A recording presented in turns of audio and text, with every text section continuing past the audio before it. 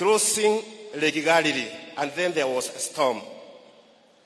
They went to Jesus because he was very deeply asleep. They woke him up and asked him, "Don't you care that we are perishing?" They were not dead. But nature was very, very uncooperative at that time. They described their context as they were about to perish. You remember the story of the lost son in Luke chapter 15.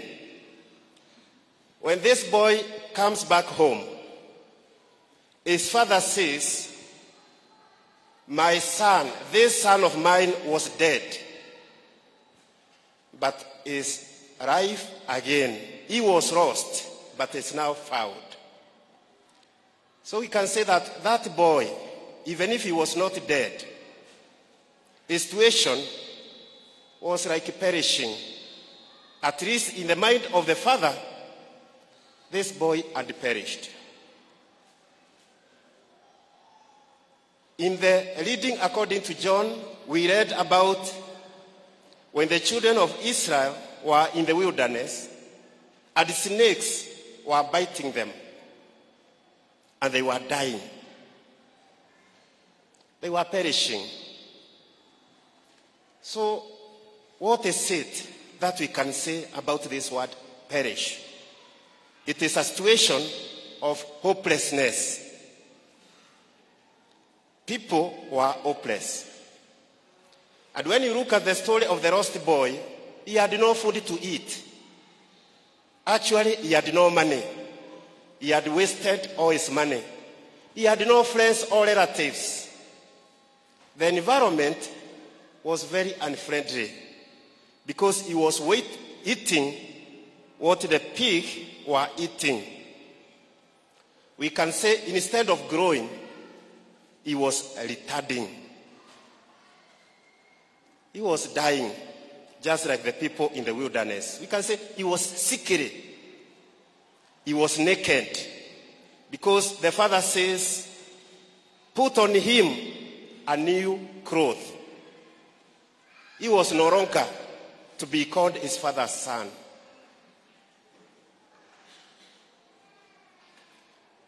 Perishing is like being in the hands of the wrong people. We can say it is possible to have hell on earth. You can be living, but you can say you are in hell, as good as perishing. Now, what is eternal life then? We can say eternal life is the opposite of what I have said. It's the opposite of perishing. Jesus came so that whoever believed in him can have eternal life. Not perish, but have eternal life. And we know in John 10:10, he says he came so that we can have life and life in abundance. So this life and life in abundance, we can say is almost similar to eternal life. So those who believe in Christ have eternal life. Those who believe in Christ are those who are born again, the saved. And what do they have? Or what should they have?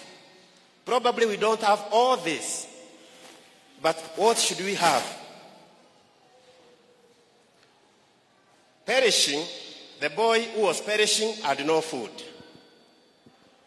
So those who believe in Christ, they should have food on the table.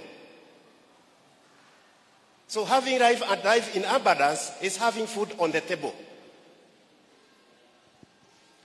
Now, when God created Adam and Eve, he gave them permission to eat of all the trees all the fruits, and there were many. They could not eat all the fruits, all the trees, all the vegetables which were there in Eden. So having eternal life, having life in abundance, is having food on the table. Praise the Lord. And one of our emphasis as we go to New Year as the Anglican Church is to exhort all our members that we must work to have food on the table. Because minus food, we don't have life in abundance. We can't say we are going to heaven in empty stomachs. Because the land of Canaan was a land of abundance, milk and honey. So we must work to have food on the table. That is what eternal life, life in abundance, entails. Having food on the table. And one of Jesus' teaching is that we pray that we may have our daily bread. That is, when you wake up in the morning, you can have breakfast, not unless you are fasting for a purpose. Having food on the table is very, very key for believers of Christ. So Christians, we must work to have food on the table. And as we work to have food on the table, we believe in Jesus. So if you have Jesus, you believe in Jesus, what that means is that you have Jesus in your heart. So we talk about Jesus in the heart and the food on the table. We thank God that when Jesus came, and in some situation people had no food, he gave them food. Feeding of the 5,000 in Bethsaida. Jesus did a miracle to ensure that there was food on the table. Changing water into wine in the Cana of Galilee. Jesus is ensuring that there is something on the table. So eternal life, abundance life means Jesus in heart. Because you believe in him, then you must have food on the table.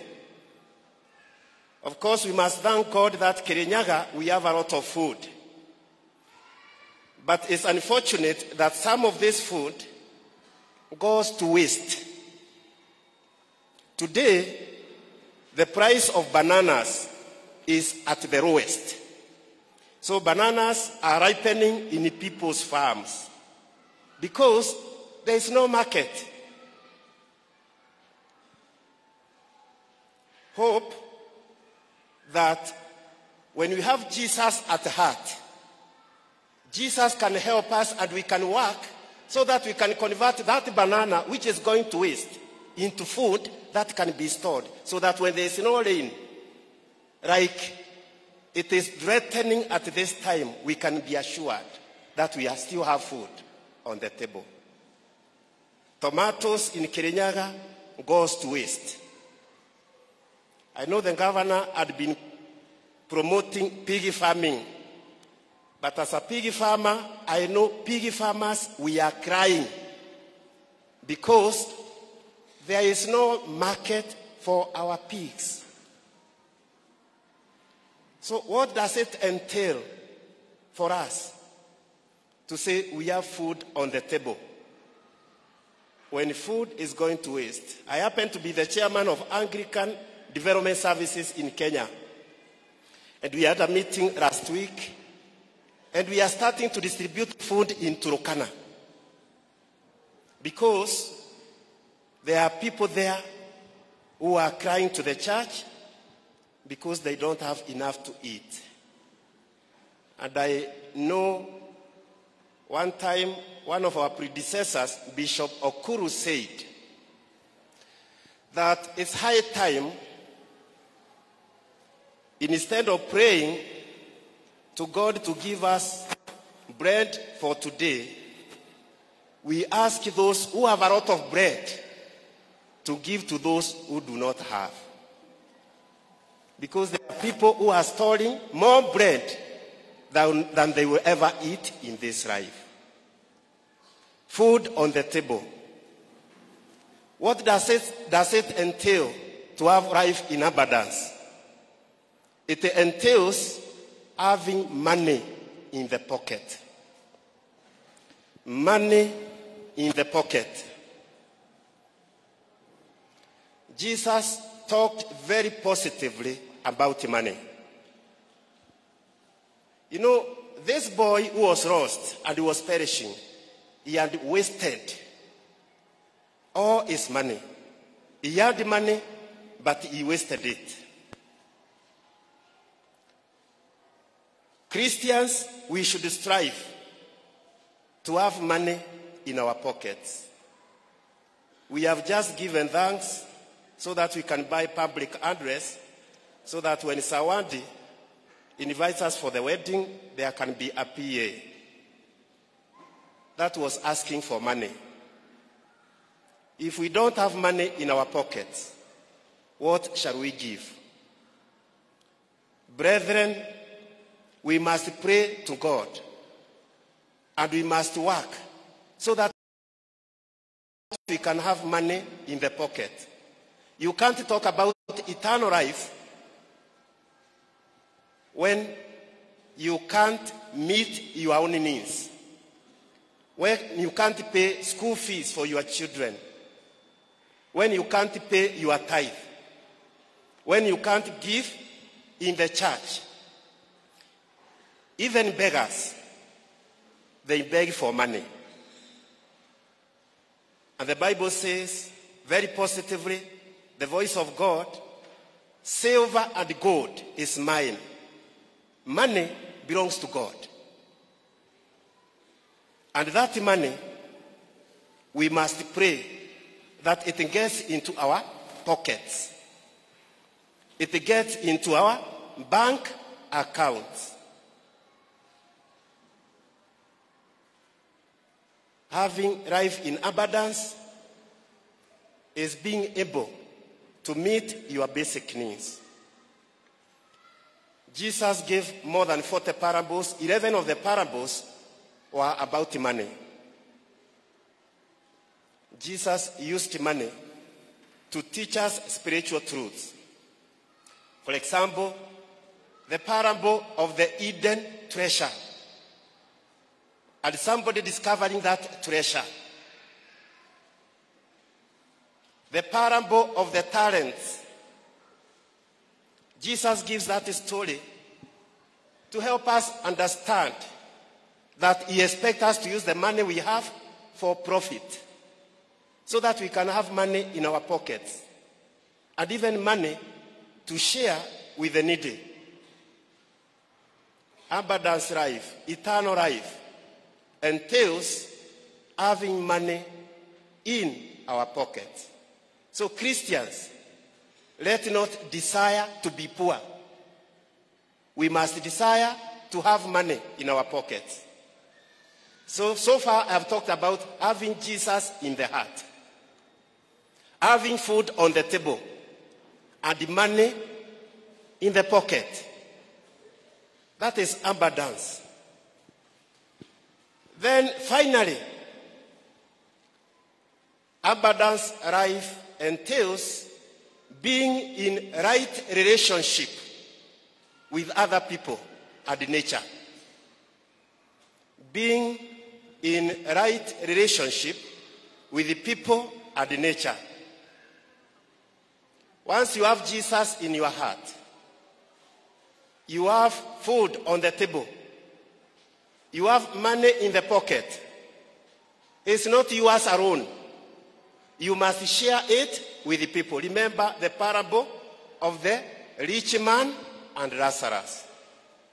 We can imagine that the rich man who used to dress in purple and he was moving from party to party, we can confuse that to be abundance life. But he had a problem with people, especially the poor and the needy. He locked them from his compound. They were struggling with the dogs to feed from the dustbin, and he knew it, and he did nothing about it. And as a result, he went to hell. Or even the rich fool who had a bumper harvest, and he said, I am now going to store, and I'm going to relax and enjoy. And that night, God told him, so will be requested of you. When we have Jesus in our heart, we have food on the table, we have money in the pocket, we must ensure that we live right with our neighbors. Let us get involved in charity work. Let's support those who are struggling with the medical bills, school fees, clothing, those who have no food. And let us be in right relationship with nature. Because nature, as Wangari Maathai said, can be very unforgiving. And because God has given us some rain, take this opportunity to plant a tree. I'm happy that at the end of this service, we'll be requesting His Excellency, the DP, to plant a tree. When you get back today, kindly ensure that tomorrow you plant a tree. In your farm, if you have nowhere to plant a tree, kindly give me a call. I will take you to a church place where you can plant a tree. Let us take care of the environment. We are a blessed county. Rivers flowing from east to west. Rivers flowing down. But if you are my age, you can testify that we have seen that the volume of water in these rivers have been going down, down and down. Kirinyaga River is no longer the same. Mukengeria River is no longer the same. So we must ensure that we take care of our environment. So let me summarize what I have said. Jesus at the heart. Food on the table. Money in the pocket. Right with the people and the nature. Are we together? Praise the Lord. So all saints,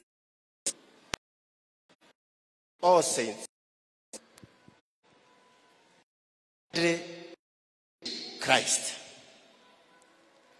When we live, I'm not sure how big your congregation will be.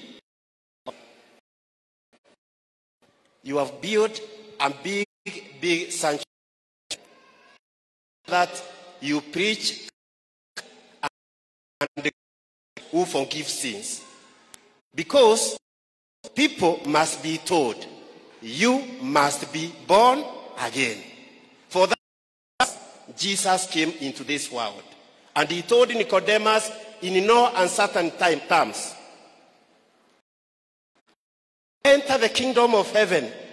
You must be born again.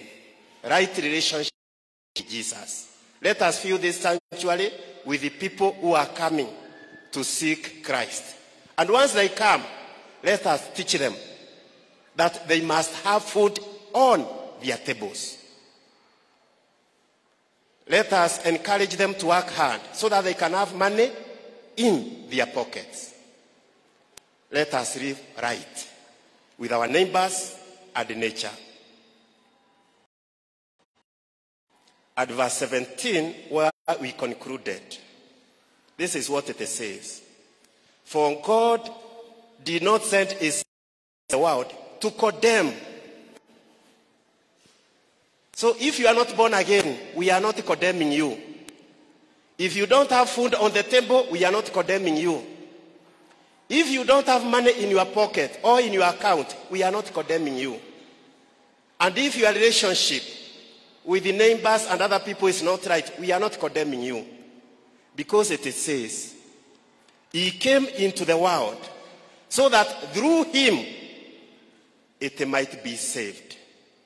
So Jesus came so that we might be saved. Are you here today and you want to be saved? Are you here today and you wish to be born again? Because that's the best thing we can give you as the church. Our mandate is to preach the kingdom of heaven. And the only way to go to the kingdom of heaven is to be saved. And that kingdom of heaven is not in the future. It is here with us. It entails what I have said. Are you here and you wish to give your life to Christ? Is there anyone who came to this service and you wish to surrender your life to Jesus? From up there, if you are there, you can raise up your hand. I will pray for you. If you want to be saved. If you are down here, na ni ukwenda kubonoka, ambararia njira yaku na nitugukuboera. Mundu ukwenda kubeana moyo wake kuri Kristo. Let us pray. Heavenly Father, we thank you because you came into this world so that we can have life and enjoy life today, and we can enjoy eternal life in the future. The only way for that is accepting you as Lord and Savior. All these people, they came into this sanctuary. Lord, I want to believe they came so that they can hear your message. And your message is a message of salvation. Lord, we pray that your Holy Spirit will continue to speak to us so that those who are saved can continue pressing on. Those who are not yet saved, we leave them into your hands, Lord, that your Holy Spirit will convict them. In the name of the Father, the Son, and the Holy Spirit.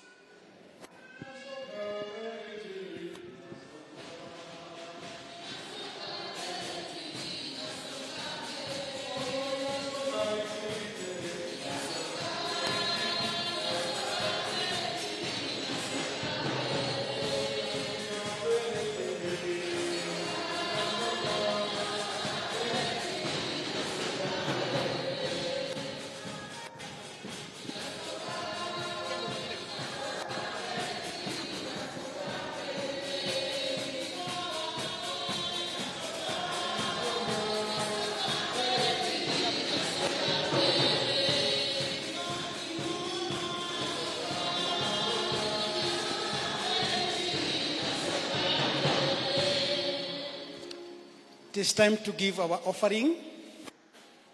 It is time to give our offerings. Wakati wa sadaka. We shall put it here. Wale wako huko watakuja.